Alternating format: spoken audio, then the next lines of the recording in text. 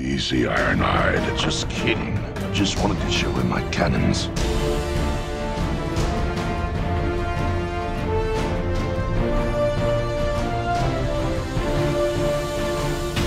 Welcome back, Autobots, Decepticons, and everything in between to Tales of Production, the series where I take a look at the production of the various Transformers movies and tell you some interesting stories that went down. Today's is going to cover why Ironhide had a battle mask in many of his toys and supplemental media appearances, while in the film no such battle mask appeared. But before we jump into that, a quick word from our sponsor, Warhammer Chaos and Conquest. For those of you who may not know, Warhammer Chaos and Conquest is the ultimate strategy and domination MMO mobile game. You can build up and train a powerful army by collecting these guys called warlords. In the game, you will find more than 30 demons and warriors of chaos. Having them as part of your army will increase your power and strength, and will help you protect your fortress and destroy your enemies. You can set up your army, level up and upgrade your warlords with special equipment and skills in order to dominate the Warhammer universe. To achieve this, you're going to need to find some true allies. Join forces and take over the old world. These alliances will offer you protection to your citadel, speed up your constructions, and help you retrieve a ton of additional benefits. Your objective is to bring chaos in the old world. For you to succeed, you're going to need to devote to the Chaos Gods. You can complete the battle and defense rituals so you can boost your attack and defense, in addition to participating in side quests, special events, and daily challenges to conquer other Chaos armies and claim all the rewards for yourself. Don't forget to collect Warp Stone and other resources to achieve your goals and build your base faster. Engage in the realm battle and feel the taste of the real-time strategy MMO experience. Climb the leaderboard, claim the Chaos Legion Master title, and become the ever-chosen you were always destined to be. The Warhammer Online universe is waiting just for you. The game is available on iOS, Android, and Windows. You can download it now by clicking the link in the description below, or by scanning the QR code on the top left of your screen. Now, as we all know, in the Michael Bay Transformers films, Ironhide never had a battle mask. Yet despite this, many of his toys and supplemental media for the Transformers movies have depicted him wearing this mask, which, funny enough, a lot of fans have mistaken this mask as either a design error or thought it was supposed to be a big nose. So then, what is the origin of this mask if it never appeared in any of the Bay films? And why does it continue to show up from time to time whenever a Bay vs. Ironhide figure is released? Well, we can thank a piece of concept art for that. One of the earliest pieces of concept art floating around the web for Ironhide is this one by Ben Proctor, who is the brainiac behind the majority of the robot designs in the first film. In his Ironhide concept art, we can see that he has a battle mask. However, as we know, that never made it into the films. The reason for this is likely because of a lesser known concept art also done by Proctor. And as we can see here, that is a face that we all know and love. Unfortunately, at this point in time, there isn't a higher resolution of this concept art depicting Ironhide's unmasked face. However, the 2007 Lunchables Pocket Transformers toys has our back, since one of the figures you could get was of Ironhide, and the stickers used for his toy had the unmasked concept art on it. Furthermore, this unmasked concept art would make it onto another toy, that being the Ironhide figure from the Transformers 3D Battle card game. So with that said, we know that movie-accurate concept art of Ironhide is out there. So then why does some of his toys and supplemental media have the mask? Well, I believe this is due to Hasbro's control artwork. For those of you who may not know, control art is the artwork Hasbro provides to companies who want to license their brands. It's basically a packet of artwork that shows how they want their characters to be represented. Think of all the t-shirts, stickers, pillowcases, coloring books, etc. that all use the same designs and various poses for the Transformers characters. If we take a look at the Transformers 2007 control art for Ironhide, he has a mask in all of them. My theory on why this is the case is because I believe that the designers who made these renders use early concept art as a reference. I can prove this since in all of Starscream's renders he has a tannish color to him, which isn't accurate to the film but accurate to the concept art. Furthermore, Megatron's control art has his original head, which is also accurate to the concept art but not to the film. However, his control art would be redone to have the correct head that was present in the film. Lastly, Optimus Prime's control art has these flames by his abdomen, which isn't at all accurate to the film but accurate to the concept art. So with that said, I think that proves that the designers of the control art used concept art as a reference, thus explaining why Ironhide has a mask in all of his control art.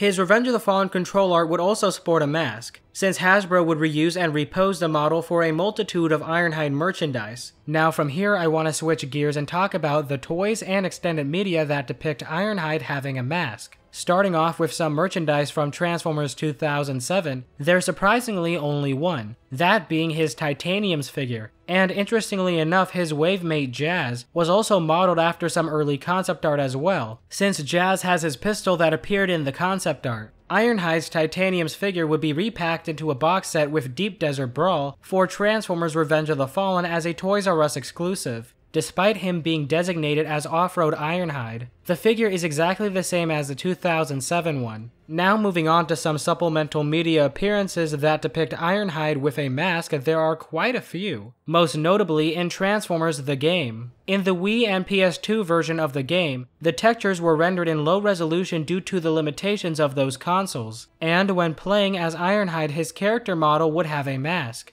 However, if you played the game on PS3, Xbox 360, or PC, the game would be rendered in high resolution since those platforms had more processing power. And when playing as Ironhide, his character model would not have a mask. Now despite all this, for some unknown reason, every version of the game had cutscenes that alternated between animations that either use high or low res models. Lastly, the game used the 3D models from the control art in order to create its cinematic intro and outro, thus explaining why Ironhide has a mask on in them. Moving on from Transformers the Game, Ironhide would also sport a mask in both the highly underrated Transformers Autobots and Decepticons DS games. He would also sport a mask in many of the stories from the I Can Read books, in addition to the Titan movie comics. Lastly, in the Transformers movie adaptation comic, Ironhide is depicted with a mask when the final battle has concluded. However, every panel despite this one doesn't depict him with a mask. From here, let's move on to Transformers Revenge of the Fallen. And this time around, Ironhide has a lot more figures that sport a mask.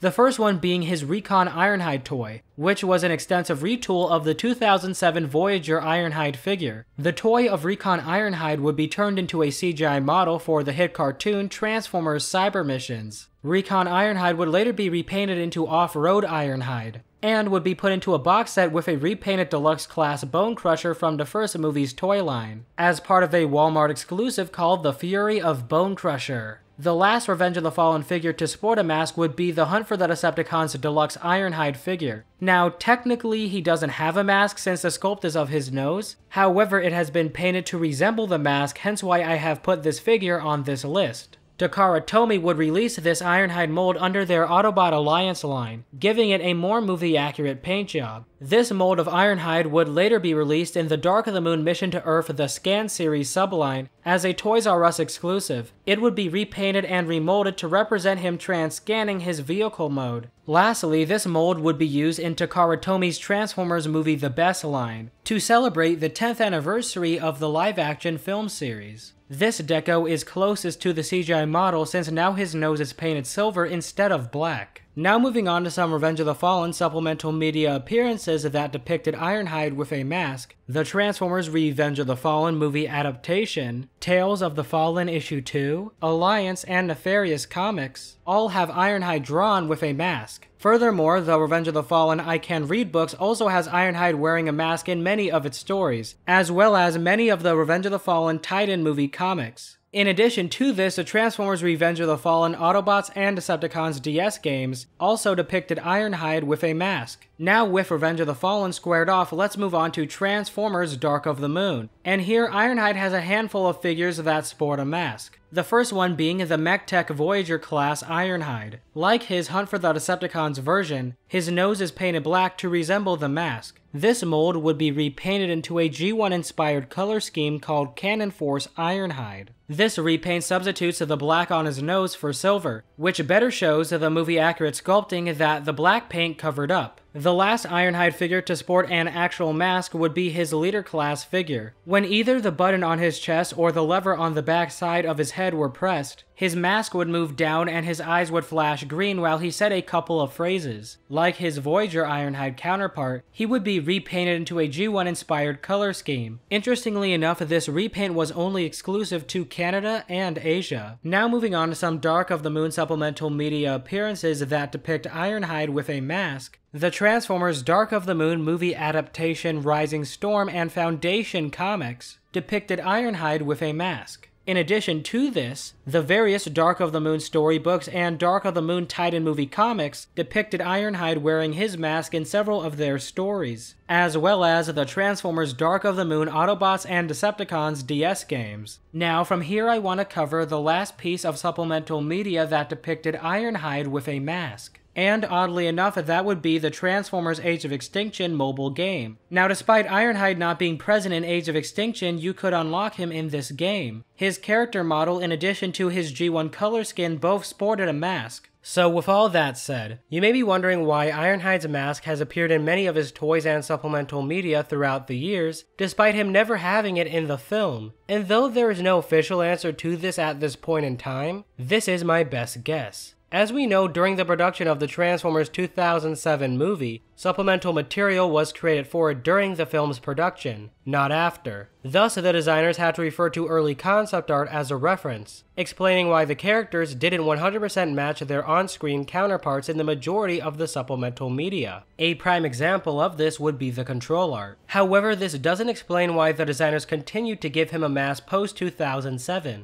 My best guess as to why was the homage to the original concept art. In the case of his Revenge of the Fallen toys, all Ironhide figures that were meant to be accurate to his on-screen appearance, such as his Voyager, robot replica, and gimmicky figures all had the movie-accurate face, while, on the contrary, all Ironhide figures that were not meant to be accurate to his film design had a mask, those being Off-Road and Recon Ironhide. Hunt for the Decepticons Ironhide would also fall into this category, since he came out a full year after Revenge of the Fallen as part of a subline, where homages and crazy repaints were the norm. This can explain why the majority of repaints for this figure decided to keep the mask. As for his Dark of the Moon toys, this is where the waters get muddied. Since his mainline release had sculpting of his movie-accurate face, yet it was painted black just like the Hunt for the Decepticons figure. His Leader class figure would also homage the mask as well, which in hindsight was likely added on as a gimmick, since during this time those were a prominent feature on Leader class figures. As for the DS games post-2007, the reason why they likely kept a mask was due to how low-res the character models had to be. This can be further backed up since the 2007 DS game had Ironhide's icon with a mask, while the Revenge of the Fallen one didn't. Yet the devs of the game chose to keep the mask on the model anyway, most likely due to polygon count. The Revenge of the Fallen game for the PS3, Xbox 360, and PC wouldn't depict Ironhide with his mask, yet the PS2 and Wii versions might have. However, I cannot confirm this since it's not black and looks closer to his nose than a mask. But feel free to let me know what you guys think it's supposed to be. Furthermore, like the Revenge of the Fallen DS game, the Dark of the Moon DS game also kept Ironhide's mask, but the Xbox 360 and PS3 versions didn't. Lastly, as for all the books and comics that depicted him with a mask, I think those were all done as a homage to the concept art. Funny enough, some artists combine Ironhide's mask and mouth as a stylistic choice. And just like that, now you know why Ironhide sometimes sports a battle mask. I hope you guys enjoyed this video, and if you have not already, check out the Tales of Production playlist for some more awesome stories. Also, don't forget to check out Warhammer Chaos and Conquest. Download it now using the link in the description below, or alternatively, scan the QR code on the top left of your screen. But before I go, I want to say thank you to all my Patreons and channel members for supporting the channel. It truly means a lot and keeps my channel running, so a big fat thank you to all of you. And as always, if you enjoyed the video, please consider giving a like rating because it does help the channel a lot. With that said, hit that outro.